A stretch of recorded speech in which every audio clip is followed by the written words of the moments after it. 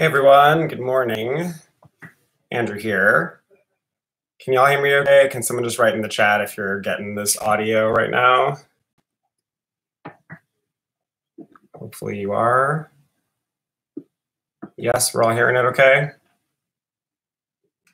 I guess so. So we're gonna just do a little housekeeping first on this call. So there's a couple things that, great. So there's a couple things that you need for this call. The first thing you need is just to think about a little section if you're a singer of a song you can use. We're going to test some stuff today with yourself with internal and external focus of how you pay attention when you work. If you are not a singer, you can do speaking. So you can use some text, like a monologue you have, something that a short little section that you can test, and you can test your vocal quality and also test your just how it feels in your body. And the other thing, there's two little objects you're going to need to find around your house. You need some kind of pencil or pen like this, and then you need some object that's soft, like an item of clothing. I'm going to demo with this pillow here when we do it, but just something like that that's going to sit on the top of your head. It's not going to be too heavy, but that you can that's not going to hurt your head. So those are the two things you just need to get before we do it. I'm also going to put in the chat here. So there's a little quiz. We're going to talk this morning about interoception, which is how you feel your internal life. So I'm going to just put the link. I just put it there from the Backstage message on. That's the link to the test if you want to do it. So if you want to just click on that, it's like 15 questions, shouldn't take long. If you're curious about your interoception, you can take the test there. I think it's also going to be in the description for this video. Anyway, let's get to the stuff for the day. So we're talking about internal versus external focus. So let's talk a little bit about what that means. So internal focus is defined as you paying attention to the movement of your own body parts. So in a singing training, it might be something like lift your soft palate or move your tongue forward or open your diaphragm. Those are internal focus instructions. And then external focus is something where you are paying attention to the effects of your movement out in the world. So in a voice way, an external focus instruction might be something like send your voice to that wall over there or out the window. That's an external focus. So they're in different parts of your brain. So the internal focus, we're going to call that interoception, which is your ability to feel what's going on in yourself. That lives in something called your insula of your brain, and it's fed by your vagus nerve, V-A-G-U-S, not like Las Vegas, but vagus means in Latin wanderer. So it's a nerve that goes through your whole torso down to your pelvic floor. And the vagus nerve controls your larynx. So there's always an interoceptive component to voice. But then there's also exteroceptive, which is about you affecting change in the world, and that's living in a lot of places, but in your motor and sensory cortices in your brain. And so we're going to start this morning with a little test for you all to see if an internal or an external focus feels better for you. So if you're somewhere where you can move a little bit, I'm going to ask you to do that. We're going to check your range of motion. So if you're somewhere where you can't move a lot, you can use your neck. So everyone just start with a neck rotation. And just see how far your neck can swivel like this. You're trying to turn from your cheekbone. And then you can also do this one, which is the ear to the shoulder. And what you're trying to watch with this one is you're trying to watch not that. So you're trying to keep this shoulder down while you tilt so you get a real sense of where your range is. So do that a couple times, just see where you are. If something feels stiff, try to remember that. You can also use your shoulder. So I'm going to demo that here. So if you take your arm like this, and then you go like that. So you're rotating. So we're trying to get to 90 degrees there and there. That's called external and internal rotation. You can try this side the same way. And if that all feels good, I'm going to stand up for a sec so you can just see a couple other things. So I'm just going to do a forward bend, which I'm sure you all know. So just straight legs, dropping over like that. Or you can do this, hands together, and rotate this way. So I'm turning everything except for my feet when I do that. My hands are together and I'm rotating. And then you also can do stuff like this with your shoulder. You bring your arm up like that with your palm out, or you can go this way which is called shoulder flexion. So I want you to pick something like that that you can retest after what we're doing. And I'd also like you to do a little vocal test. So if you have a song that you can think of in your head, sing a little bit of something before we do this. So I'm just going to demo with If I Loved You. So if we did, if I loved you time and again, I would try to say something about that length. So get a sense of where your voice is and your body are right now. And now we're going to do an internal focus series for your spine. So this is going to be done seated or standing. It's up to you, whichever is better. But if you are seated, I want you to sit up so that you're on your sit bones, which are those little rockers down on the bottom there against the chair that you're sitting in. So what we're going to do is I'm going to talk you through an internally focused spinal lengthening, and then we're going to retest your body and your voice. So we're going to start thinking about our pelvis. So go ahead and sit tall or stand up. And as you're standing or sitting, try to think about the bottom of your pelvis, your pelvic floor, and imagine that moving down towards the ground. So you're going to move that down to the floor. And at the same time, you're now going to find your tailbone with your mind. Just think about your tailbone and try to move that tailbone also down to the ground. And then you're going to think up through your low back. It's called your lumbar vertebrae. You got 5 of them.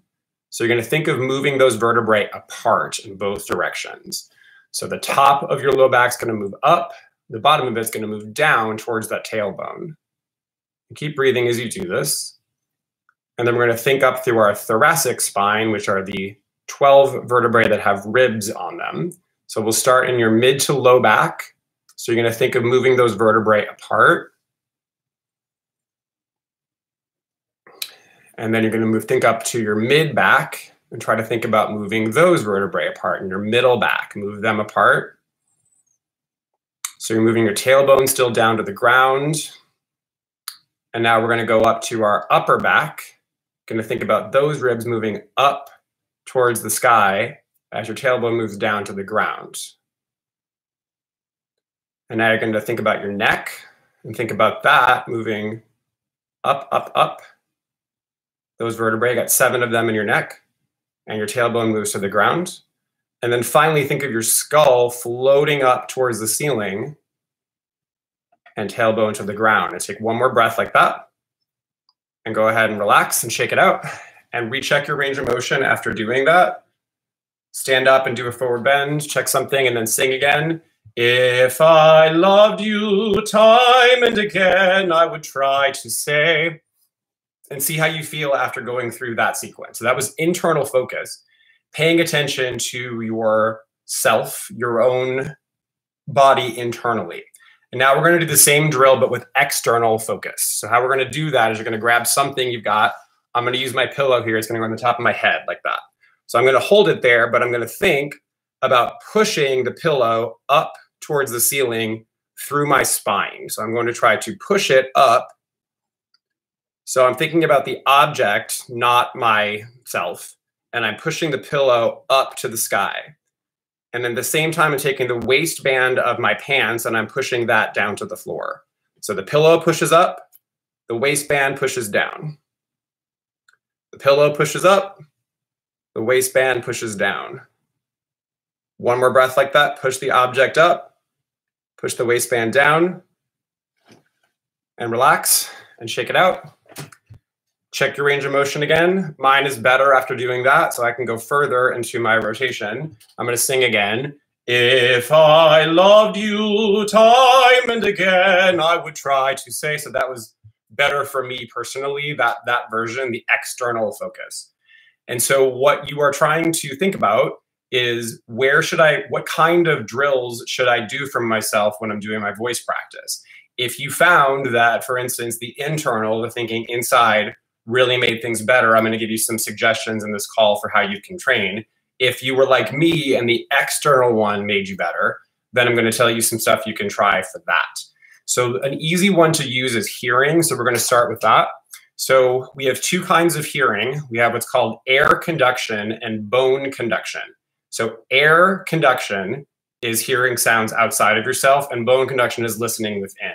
So before we do anything else, let's test your air conduction. So take your finger like this and rub your fingers that way and put it in front of your ear and use the same hand in front of your other ear. Sorry, 1 second. I gotta put my mail. Oh, technology. So we're rubbing like that and rubbing like this. Does that sound the same on both sides? Try to notice if that sounds like the same quality of sound on both sides. And so that's air conduction. We're going to amplify it now while you sing. So take the same phrase you were doing. You're going to start, you guys will cup your, I'm going to have you cup your right ear first. I'll do my left. You can mirror me on the camera. So we're going to make this shape, like you're making an amplification there. So here we go. We're going to go, if I loved you time and again, I would try to say. So this is an externally focused drill because we're building sound and air conduction, which is external focus. Let's try the other side like that. So make a shell like that and sing again. If I loved you time and again, I would try to say. And now you can do both. So cup them up and give it a try. If I loved you time and again, I would try to say. So see how that feels for you to have your hearing really enlivened like that. And then the other option is to do bone conduction, which is more internal focused. And so how you're going to do that is by humming. There's this little thing in the front of the ear there called the tragus. And what you're going to do is you're going to plug that. So you're going to close up your ear by pushing onto that there. So we're going to hum. Everyone's going to hum this pitch with me.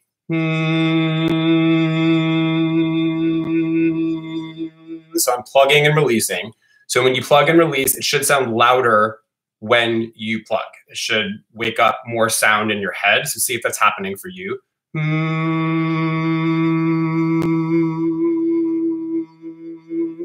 And switch sides.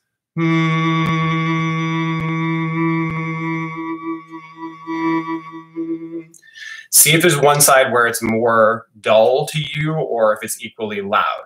And so then to work on your bone conduction, you have to turn off your air conduction. This is how you do it. You cup your hand this way, and now we're going to block the air conduction on that side. So you have to be inside your voice a little more. So try that on the side, block off that ear.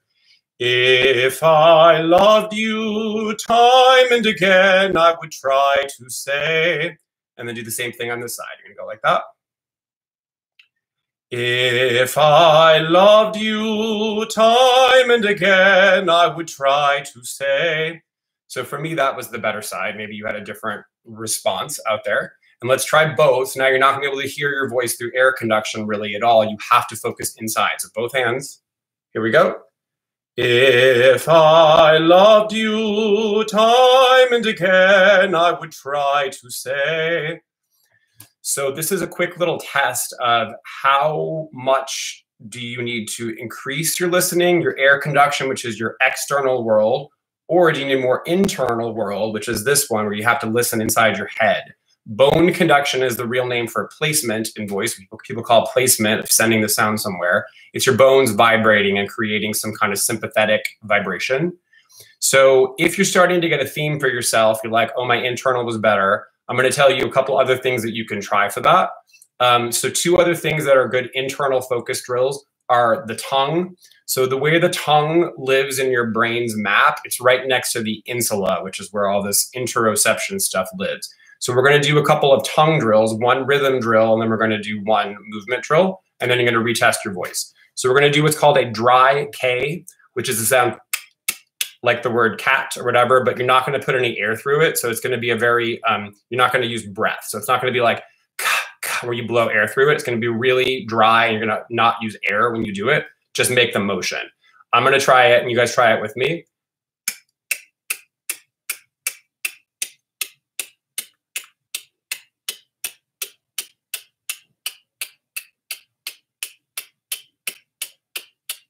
Good, and stop and sing your phrase again. If I loved you time and again, I would try to say. So for me, that was good. That tested well for my body.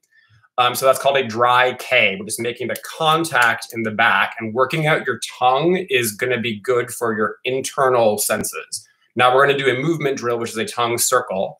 Here's how you do it.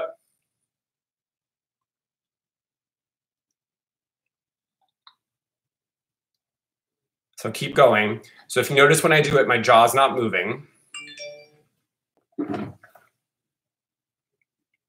Hold on, sorry.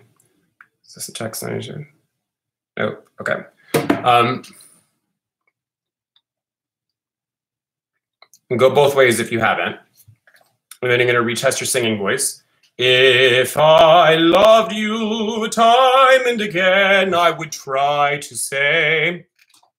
So one more internal focused thing. So we have this vagus nerve that I mentioned earlier. I'm going to show you how far it goes. So it goes from my brain here all the way down to my pelvis. I'll lift up so you can see that all the way down there.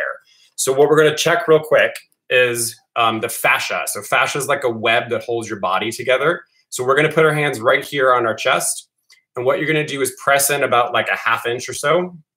And then you're going to drag the fascia up and down and side to side, and then on the diagonals, and just see if anywhere is resisting your movement, like you can't move it so well.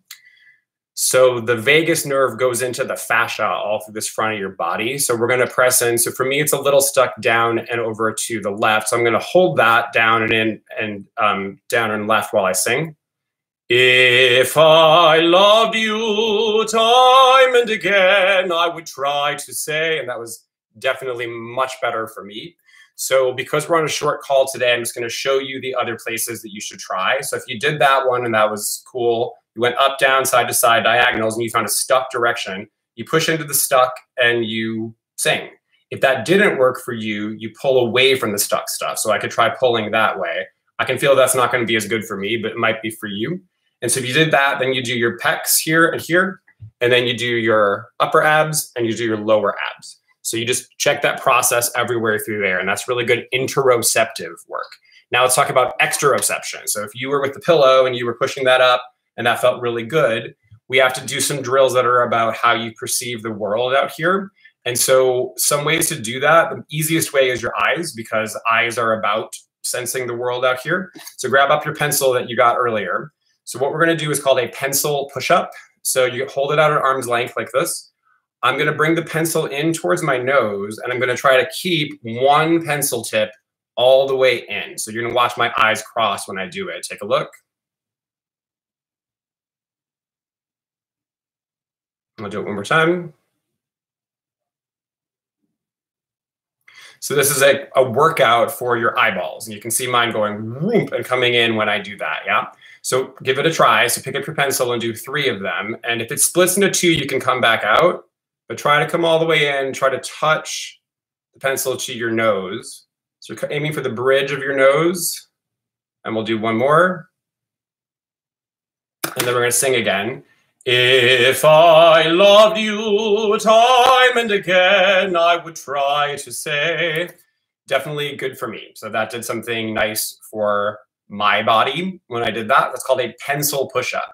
If that wasn't so good for you, here's the other thing to try. So you're going to hold the pencil out at arm's length, and then you got to find a window or find the farthest distance you can look in your room. So we've all spent a month now and plus just staring at screens all day. And so some of our eyes are getting tired from having to be close all the time. So this is called a near-far drill. So you shift your eyeballs from the pencil to a far point. I'm going to demo it in here. I don't have a lot of space this direction, but I'll show you what I mean. Hopefully you can see me. So I'm going to go from near to far, near to far, near, far, in, out, 10 times. So do 10 switches from your pencil to something on your far wall, or ideally out a window. And once you've done 10, you can stop and sing again. If I loved you time and again, I would try to say. So let me quickly summarize what we're talking about today so you can take this and run with it. So we did the long spine drill. We thought inside, moving everything apart. We thought outside, moving an object. If inside was good for you, if thinking of your internal life, you want to do tongue exercises, and you want to do the one with your hand where you pull the fascia of your torso in different directions. If you were more like the pillow, pushing up was really, really good for you, then what you want to think about are doing things with your eyeballs. And so what you can do is shift your vision to different depths or different objects in your room as you sing. Play around with how far to look and maybe what direction to look. You might find some quadrants in your eyeballs where all of a sudden you feel like, oh, that's easier for that note to come out, or it feels like it's easier to access my voice. Eyes hold on to a lot of stuff. They're in 32 different parts of your brain, so they can affect a lot of things in terms of your singing. So give those things a try. It was great to be with you today, and hopefully I will see you all again soon. Bye.